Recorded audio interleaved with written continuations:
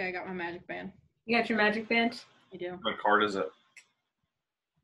I'm not showing you my contraption. It's a rubber band with like little cards on it. Just put it on her wrist. Yeah. Wow, I was just making it up. Yeah. Perfect. Hey everybody, I'm Amanda. I'm Mike. And we are the Hi, Stu Disney.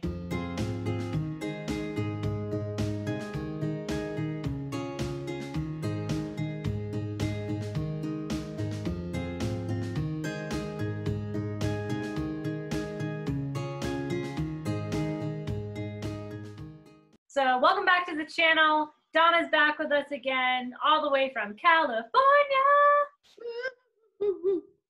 So really excited to have you back. I'm glad that you decided to come back and Chillax with us. yeah, I guess that's good. Yeah, totally.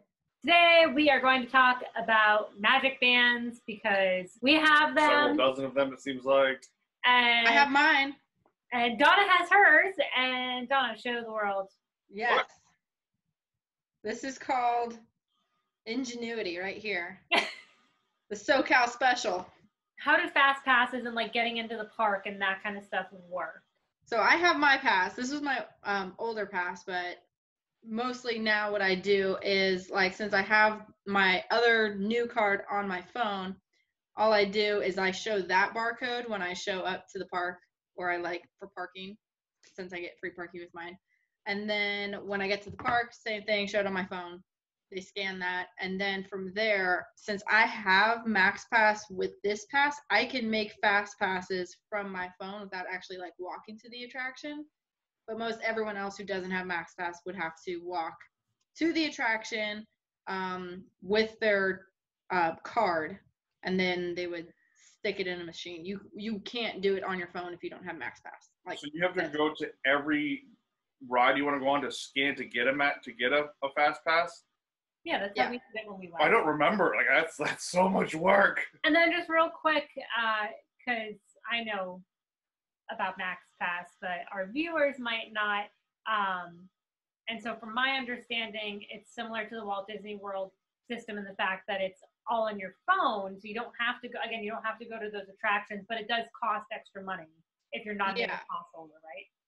Since my pass comes with it automatically, I don't know the exact amount. I think it's around like $10 or $15. Yeah. I don't think it's a whole lot. And I think that's just like for the day. But if you wanted to buy it for the entire time you had the pass, I think it's like $80. And then you would just have it on your pass. That's not bad though. No, it's not bad. And I think with Max Pass, you also get free photo pass. Yeah, which is what kind of makes it. Okay, that would be fair. Because I know that we have to pay. If you get like the photo pass stuff at Disney World, it's like $170 for the entirety of your trip. I think it's like for 30 days is how long it lasts for. Or if you have an annual pass, it's on your annual pass already. All right, well, now that we know how fast passes and getting into the parks works at Disneyland, why don't you sit back? So we'll relinquish that one to moderately brisk walking pass. I feel like my world is going to get severely rocked. Let's just start at the beginning of a Disney trip and kind of work our way through a Disney trip of what your magic band does. So about 30 days-ish before your hotel reservation, you get to select a magic band on your My Disney experience, either on the app or on the website. And so you can get plain colored magic bands. I think they're red, orange, yellow, green, blue, purple, pink, and gray. If you don't select one, like if you don't choose one, then you automatically get a gray one that you can pick up at the hotel.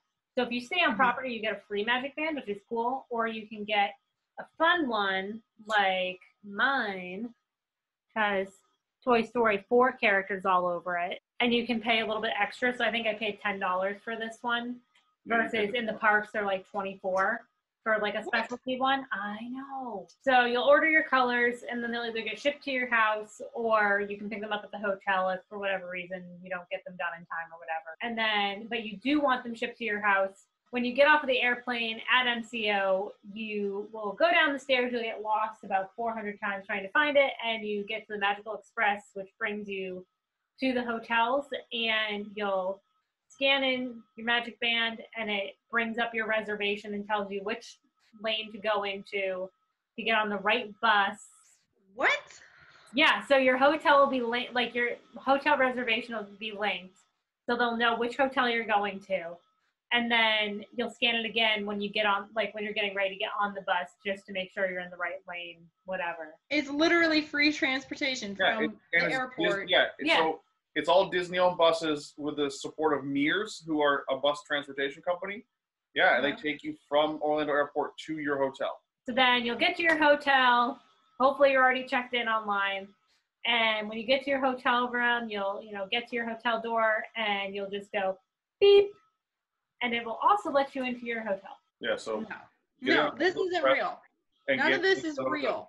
So then when you leave your hotel room or wherever, and you take your whatever transportation you're taking to get to, let's just say, Magic Kingdom. You're at Magic Kingdom, you're at the gates, and you scan your Magic Band again, and that's your ticket, and then you do your whatever fingerprint. And then it'll light up green, and it'll go bum, bum, bum. Yeah. And you'll say, hey, go into the parks. So when it's time to go to one of your 3 fast passes you've made ahead of time, you just go up to Space Mountain, and let's say your time is between 10 and 11. You'll go anytime between 10 and 11, scan your Magic Band in. It'll either light up green saying, hey, you're good to go in, go ride the ride, or it'll light up blue saying there's some sort of issue. You can buy food. Like you can literally put your credit card on your Disney app and link it to this, and what happens is it gets charged back to your room, and then every night Disney cashes out whatever you spent that day to your card. They charge $100 up front as a deposit, and then at night, no matter how much you spent, whether it's $5 or $170, they charge that out and then give you the $100 back, and then the next day they'll do the same thing. And so you can you literally don't have to carry any cash or anything like that. You literally you can buy gifts, you can buy anything. It just charges it to your room. It's like a room charge. It's like having a tab, like having an open tab here. Especially when you're drinking around the world at Epcot. Ding, ding. See, this is dangerous. You can't just that's what they're saying. Like if you use cash, you have this sense of loss because you're looking at it leaving your hand. I would credit cards are less of that, but I would feel no remorse at all. Yeah. Of just being bing. It is dangerous. The only thing that's rough, typically, I know it's changing, and I don't know if it'll be a permanent change or just one because of COVID, is that now you can put your gift cards onto your Magic Band or attach it to your account or whatever, but that wasn't a thing until recently. That's a brand new thing that's just starting when the parks open in July. So before, we would have to bring our physical gift cards with us in the park if we had discounted gift cards or whatever, gifts from friends or family, which is fine, but it's a lot easier to scan your Magic Band.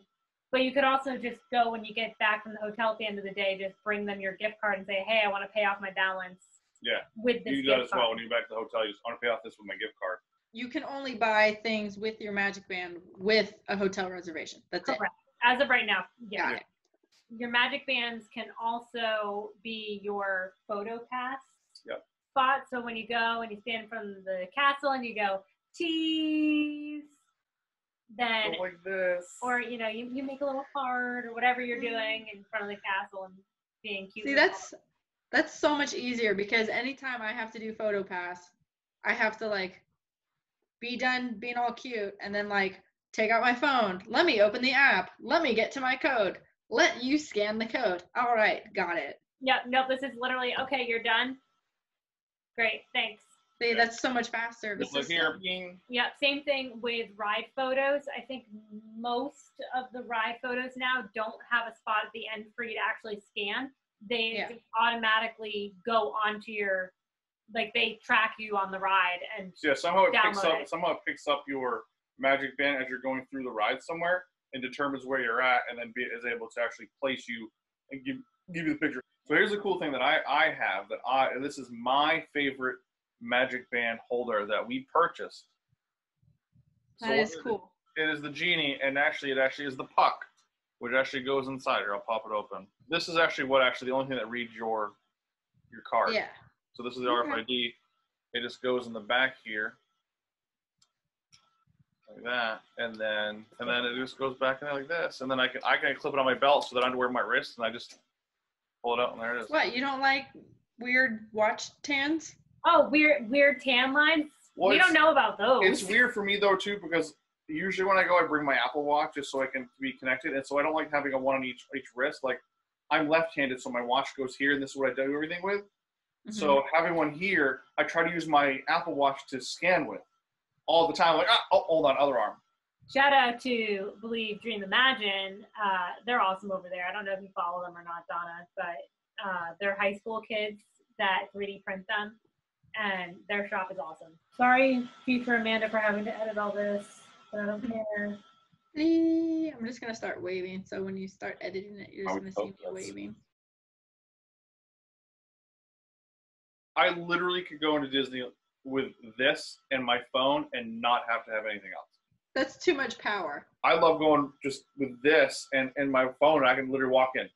Empty your pockets, here's my phone, and then I just walk right through. But yeah, that's definitely, when we've gone on trips just the two of us, we don't bring a bag into the park because literally all we do is just have our phones and our magic bands. Well, that's going to change when we go. Well, now that I have more Loungefly bags, it's going to change. And with the camera equipment too, yeah.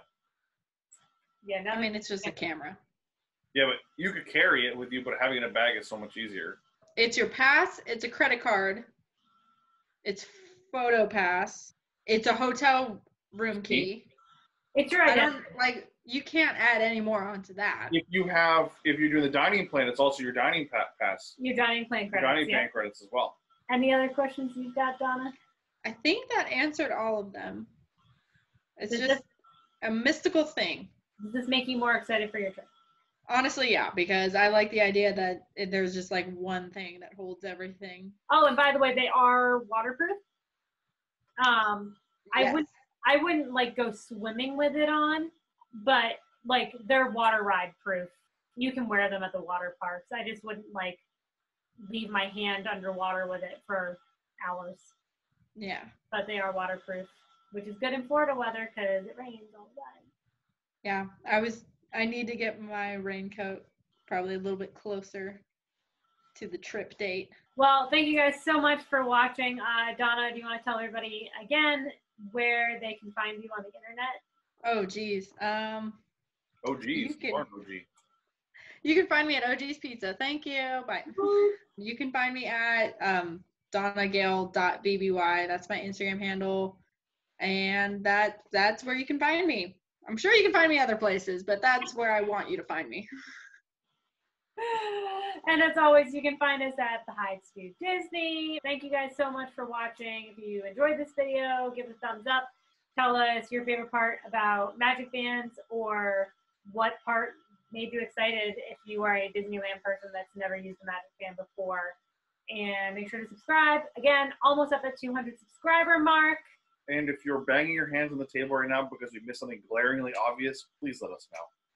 Yes. Oh, also, Donna, while I have you here, can I put you down to make an order? I mean, I'll pay you, obviously, but can I put you down to make an order or some sort of gift card or something for our 200 person giveaway? Like, would you like to be involved in that? Yeah, let's do it. Let's hit it. Okay. You heard it here first. Our giveaway, once we hit 200 subscribers, I'll pay for Donna to make you a shirt. Yay. Yahoo! So, thank you guys so much for watching, and we will see you guys in the next one. Bye.